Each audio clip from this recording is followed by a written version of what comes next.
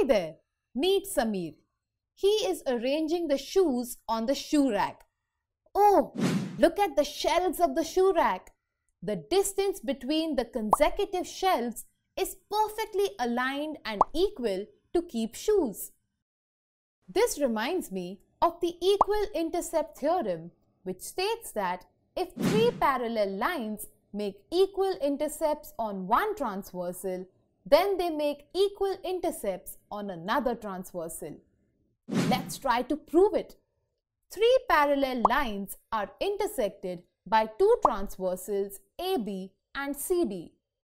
Also, the three parallel lines make equal intercepts PQ and QR on transversal AB. It is to be proved that equal intercepts are made on transversal CD, that is, LM and MN are equal. To prove it, we will construct PS and QT parallel to CD.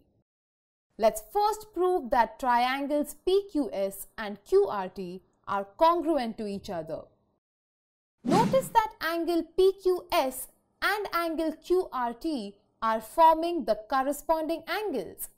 Also, side PQ is equal to QR is what we already know.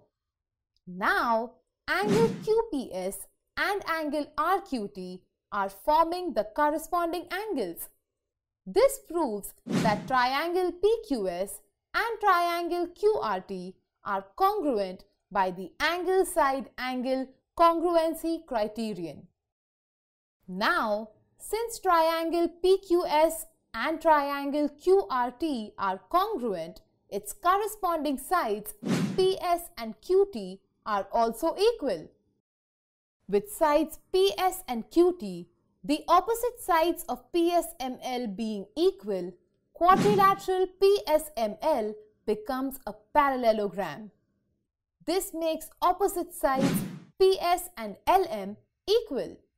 Similarly, with sides QT and MN being parallel, quadrilateral QT and M becomes a parallelogram. Since opposite sides of a parallelogram are equal, QT and MN are equal. Now, it's already proved that PS equals LM and PS equals QT. Therefore, it proves that LM and MN are equal sides. With that, we have proved the equal intercept theorem mathematically.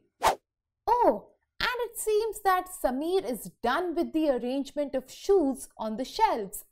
Now it's our time to go out and play. See you next time.